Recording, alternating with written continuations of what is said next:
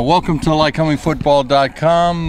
This is week number 9, which is Lycoming's 8th game of the year, heading for Misericordia. Just a quick note on the Widener game, Mike. Sure. In fact, the last 2 games, the meat of the battle for the season. Yep. It reminds me of a track meet where the hurdlers hit the first thing they had to go over, just tipped it on the top, and it kind of threw them out for the rest of the. Yeah, I mean, is that an analogy that works, or? It's probably not a bad one, John. We certainly didn't clear the hurdles, so well, you know, slowed you up and didn't finish on top, right? Yeah, no, look, I mean, we played some very good teams. Obviously, Widener's very good, Del Val's very good, and it'd be interesting to see how that one plays out the rest of this year. But I think there's some really good teams in our league. I think we're one of them, and unfortunately, the last 2 weeks we haven't played or coached well enough to be where we'd like to be at this point. I know sometimes you get a off week after a loss like that. Misericordia is not that bad. They're still can throw a good game at us. I think last year or 2 years ago over there, it was a tough game with them. But it's a big game for Lycoming because it would be the 5th straight year you've had a winning season. That's something to shoot for. No, it is, John. Look, we'd like to finish 8-2 this year. You know, I don't know if we can. But if we want to, we better win this weekend. So still some really good teams left. You know, Misericordia will continue to battle. Coach Ross is an outstanding football coach. He'll have his kids ready to play. You know, and we've got some other good teams down the line. Lebanon Valley's won a couple in a row. So look, we've got to put the past in the past and just do our best to hope that we can find some ways to win some games to close out the year. On some bright spots, Ryan Umpleby from Forest Hills, Maryland, I believe.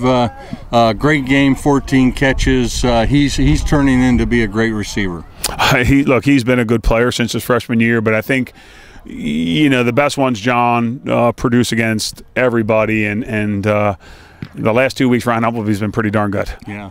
Yeah, 14 catches and 200 and some yards. Probably over 300 in the last 2 weeks. The third person to do that, you're talking about people like Ricky Linetti and Ryan Wagelman. Yeah, I think. Look, I mean, he might not be the best wideout in the league, but Ryan Umpleby would start for everybody in our conference. Yeah.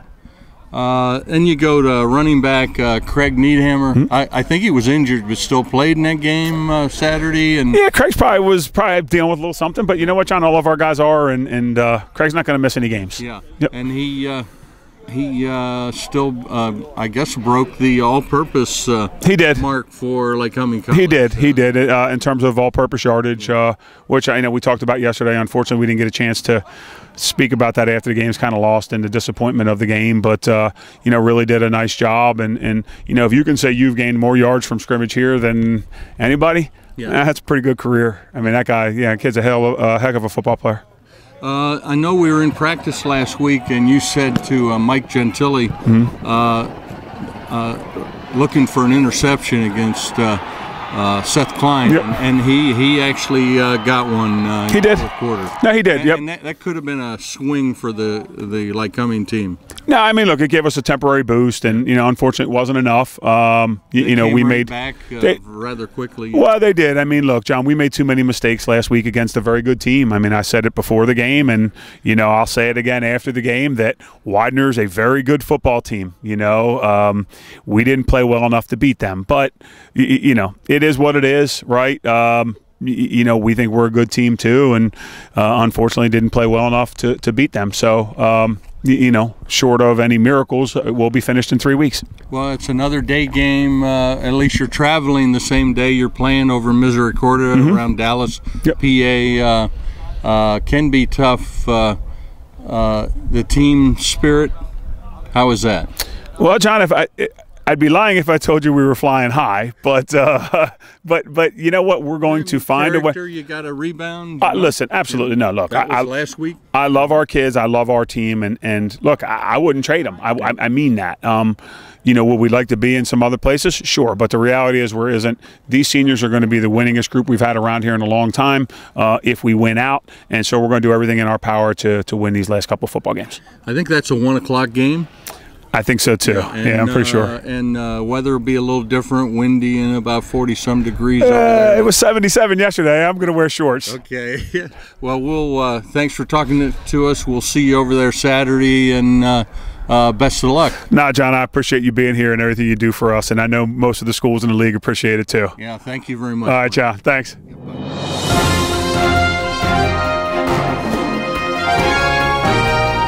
This has been a production of Lycomingfootball.com.